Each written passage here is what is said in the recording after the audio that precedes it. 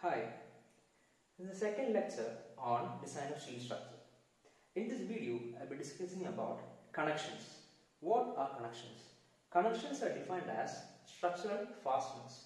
They connect different members together, particularly steel structures.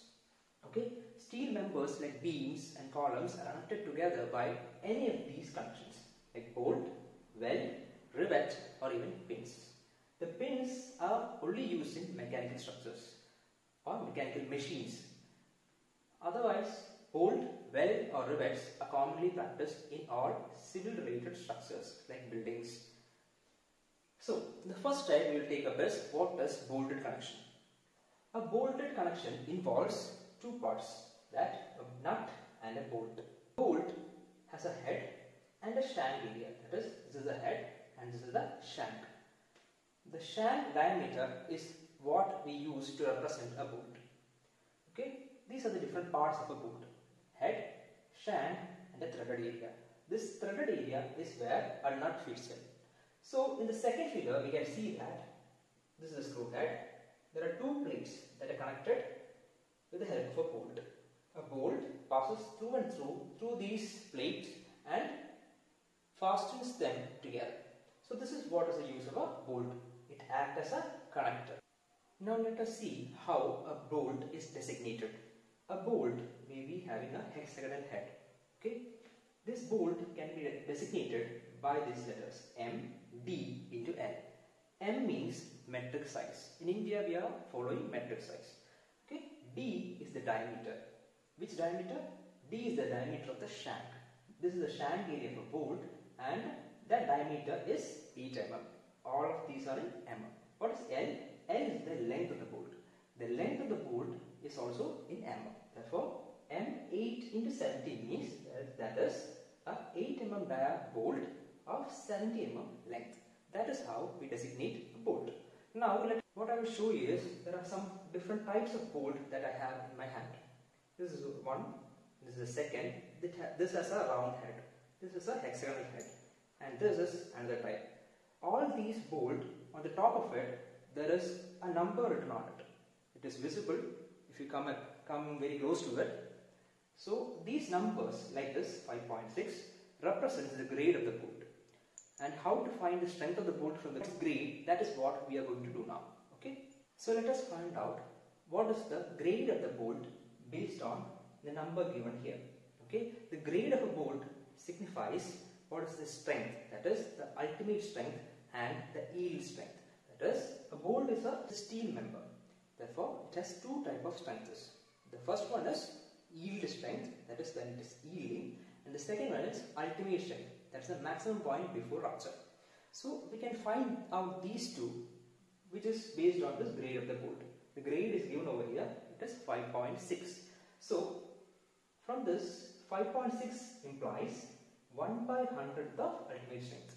That is 5.6 equal to 1 by 100th of ultimate strength. The ultimate strength of a bolt is denoted by FUB. Therefore, if you want to find the ultimate strength of the bolt, that is FUB, will be equal to what? FUB is equal to 100 into, we use just the first letter, the first element, that is 5.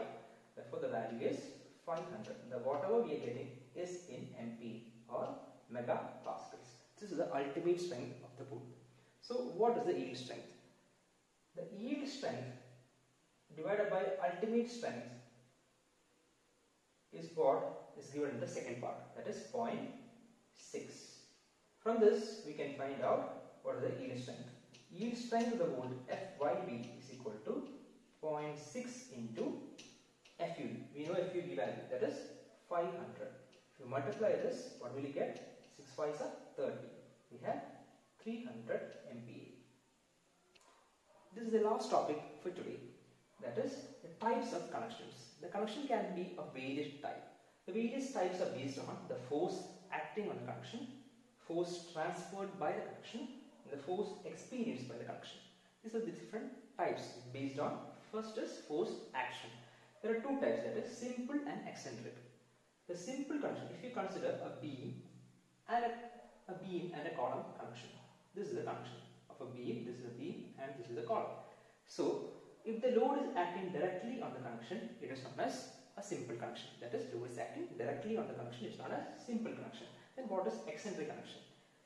If the load is acting at a particular distance from the connection, if the beam and column is joined here using bolt or welder, whatever it is, and if the load is acting at a particular distance, for example E, that is known as eccentricity, then it is known as eccentric connection. So what is eccentric connection? In case of eccentric connection, there is a moment. What is moment? Moment is the force into distance. There is a force acting at a particular distance. The force is P, then P into E is the moment acting. Therefore, in eccentric connection, we have to consider the moment also. Therefore, these are two important type of connections: simple and eccentric connection. Next is based on force transfer. There are two types, that is bearing and friction. The first is bearing connection. If this is a connection and there is a bolt here, if the bolt is very strong, then the plate tends to shrink. There is a bearing effect between the plate and the bolt. This is known as the bearing connection. Okay, the connection, if the force between the bolt and the plate is transferred by bearing effect, then it is known as bearing connection. So what is bearing? Bearing means there is a crushing effect on both the things. Okay. The next is friction. Friction connection, it means the same connection. If the force is transferred through friction between the bolt and the plate, then it is known as a frictional connection. So this is the second type, that is based on force transfer, bearing connection and frictional connection. The last type is based on force experience. There are three types: shearing connection, tension connection, and combine these two is called combined connection. Shearing connection includes two types: lap joint and butt joint. The lap joint is one over here or this figure. Everything is lap joint. If you have to connect two plates like this, you have to connect these two plates and it can come one over the other. This is known as lap joint, and we can provide a bolt here. This is known as a lap joint. Okay, like this figure or this figure. Then what is butt joint? Sometimes there are two plates like this. This is one plate, and this is one plate, and this is the other plate. If these plates are wide apart like this, and we can't put it like this for some reason, then we can connect it by providing an additional plate below it. If we provide an additional plate like this is the additional plate given over here. This is the additional plate. If we provide an additional plate over here, we can connect these two plates by providing bolt here and here. That is, connecting these two plates through an additional plate is known as a butt connection. Therefore, shearing connection we have two types, that is lap joint or lap connection and butt joint or butt connection. So this next type is tension connection. An example for tension connection is hanger. What happens? The force experienced by this connection is tension. That is, there is a pulling effect on whatever connection there is. There is a pulling effect. Example is a hanger connection.